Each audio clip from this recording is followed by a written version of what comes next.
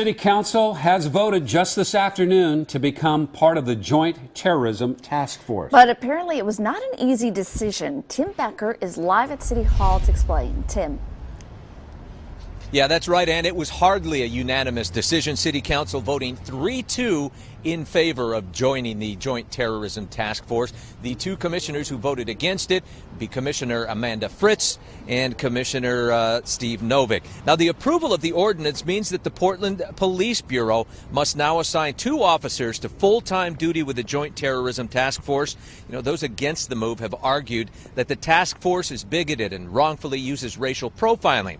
Mayor Charlie Hales was the deciding vote today, calling his choice a reluctant decision to join.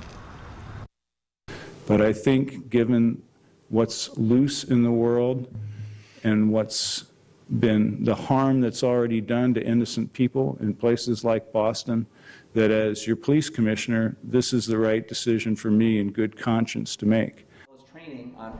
Backing his yes vote, Commissioner Nick Fish says he thinks the move can strengthen public safety and security without sacrificing Oregon values. The council will now vote to enact this new law next week. Reporting live in City Hall, Tim Becker, KOIN 6 News.